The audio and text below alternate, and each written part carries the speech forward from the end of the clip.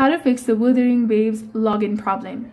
Hello everyone, welcome back to our channel. In this video tutorial, we'll be discussing about solving the Wuthering Waves login problem. So now let's get started. First of all, you have to make sure that you have installed the latest version of Wuthering Waves on your mobile device.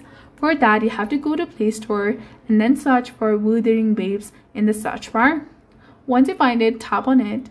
And if you see an update button highlighted in blue color, simply tap on it to update it to the latest version available.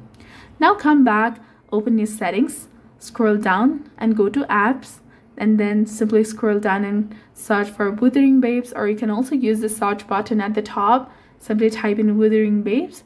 Once you find it, click on it, scroll down and go to storage, and then click on clear cache and also click on clear data. Now come back. Also try for stopping this application and then uninstall it completely from your device. After uninstalling, simply tap on your Play Store and then search for Wuthering Waves application again, then tap on install.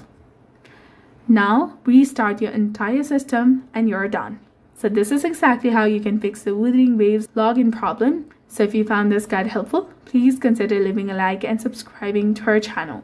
Thank you for watching. See you in the next one.